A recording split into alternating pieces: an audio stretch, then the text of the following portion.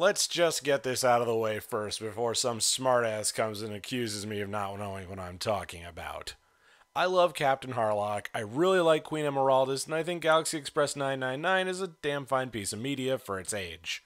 But I have a lot of trouble reconciling the fact that Gun Frontier is part of that media arc, because it sucks.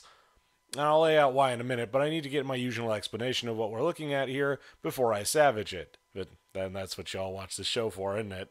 So, for starters, this was originally written in 1978, so it has some age to it, but that doesn't excuse a lot of the things that go wrong with the show version, which was made in 2002. I haven't read said manga version, and I really don't want to. I don't know if it holds up better than this, but I just don't want to find out. So, forget everything you know about Harlock, Emeraldus, Cosmo Warrior Zero, or any other Matsumoto-verse works that you may have seen because the show only bears a passing resemblance to any of them. Yes, the main characters are Harlock and Tochiro, but they're not the same characters at all. Rather, they're a pair of amoral vagabonds on a mission that doesn't really have an explanation at the outset. And let me tell you, it's really hard to invest yourself in a show when it's packed to the brim with complete assholes. I'll break this down quickly for you so I don't get too hung up on plot stuff. In the Old West, Harlock and Tochiro meet up with this girl named Sinonora, who's just there to take her clothes off and get captured while being cryptic. They embark on a journey to search for a lost village of Japanese people, and constantly get into scrambles with a bunch of jerks. But it's okay, because they just murder their way through anybody who comes across their crosshairs. Harlock is a gunslinger, Tochiro is a samurai, and Sinonora apparently never met a garment she couldn't be stripped out of in 2 seconds flat. But it's okay, because Gun Frontier is a place where real men can be real manly and gather or some shit, I don't know. It's this kind of toxic bullshit that lineates through the entirety of the series, but I don't really think Gun Frontier merits the kind of brain power it would take to really get into that. Now, it's been a minute since I watched the original Captain Harlock, but I feel like they didn't mess around with this sort of thing very much in that, and it stands up against the test of time better for it. Especially considering Kei Yuki was a woman and a badass in her own right. Emeraldus also wasn't a vehicle to get some boobies in the show. Even for what little fan service, if you could even call it that Maytel had, she was her own character outside of her figure. Sinonora is just an excuse to get the guys into trouble and cock tease them over and over again. She strips down or gets stripped down at least once an episode, and it's really, really cringy. Do better, ya hacks. Well, here I am with my tits out again. Jeez, you'd think they'd get tired of it by now. So here's the big problem. Harlock in his usual form is someone you can generally rely on to act in a certain way that lines up with his own morality as presented by the series. He is a rebel, a fighter, and a loner, but even if you can't trust his judgment, you can trust that what he's doing is in step with his own morality. Tochiro, for what little he ever showed up in Harlock's stories in the outset, was pretty much in the same vein. Now here, Hop-Along Harlock barely has any consideration for human life, seeming only to have the slightest glint of remorse over gunning down people in cold blood. When the real Harlock kills, it's typically because he got drawn on by a Mazone, in the original series at least, or because he's defending his crew. That's what Harlock is about as a character. He cares about his crew first, freedom second, and God help you if you threaten either one of those. It's even in his theme song, for crying out loud. And this apathy towards human life extends to the rest of the characters too. I don't know, maybe I was just ruined by Vash the Stampede when it came to Westerns? Who's to say? Guys, I'm sitting here editing, and let me tell you, it's actually been really hard for me to work on this video because I don't want to think / talk or otherwise do anything with Gun Frontier anymore, and I keep having to go back to other better works and look at those instead, and it makes me just want to keep not thinking about Gun Frontier. Like, I mean, I know I have like a high tolerance for crap, but oh boy, it's really getting to me. Incidentally, this is not a good thing to have as like a fidget device. This is really a bad idea. So the next problem stems from the way that the show is written. There is a main plot thread coming through, but it likes to divert and do these morality plays like Galaxy Express 39 did. But you can't have a morality play with characters that haven't got any fucking morality. And I'm not just ragging on these guys for being a couple of horn dogs. I'm saying this as people who just kill without stopping to catch their breath, and especially Sinanora, who may as well just have traitor written over her forehead.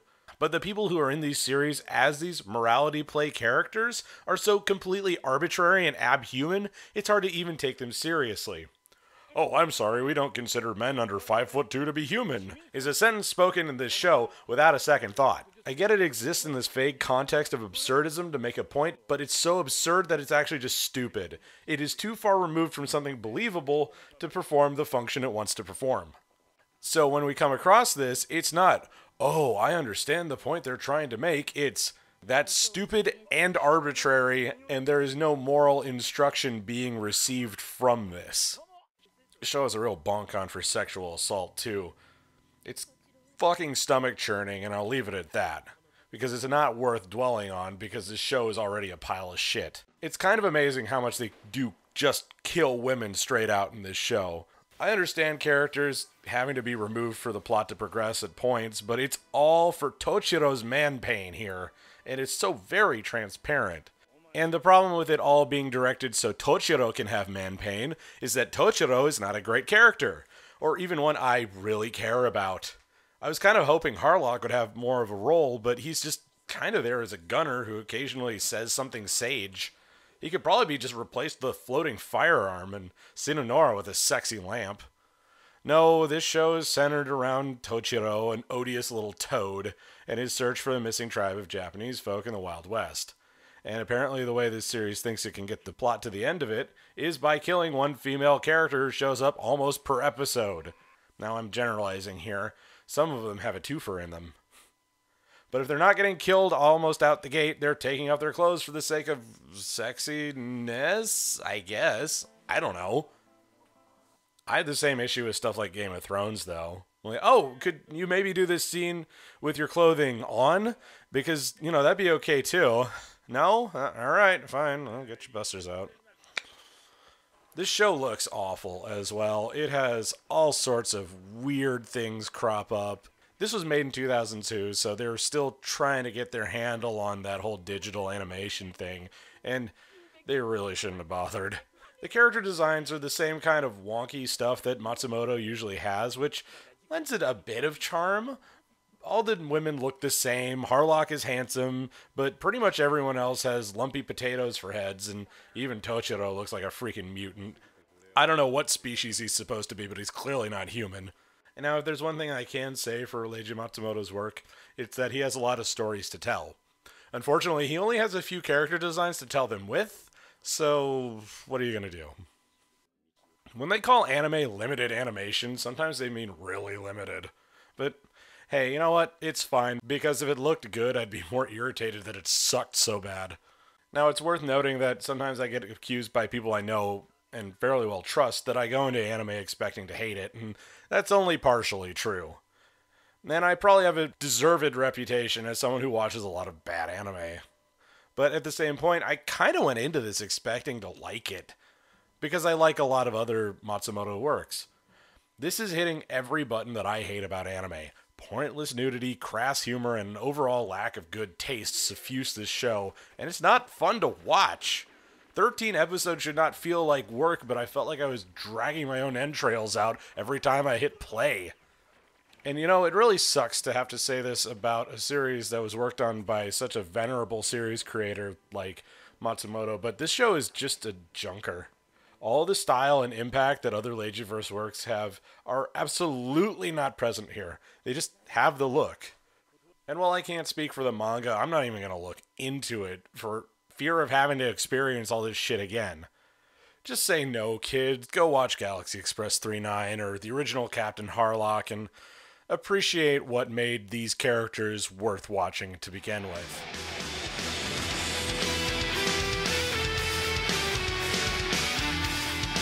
Is it that hard to make a good Wild West anime after Trigun? Come on.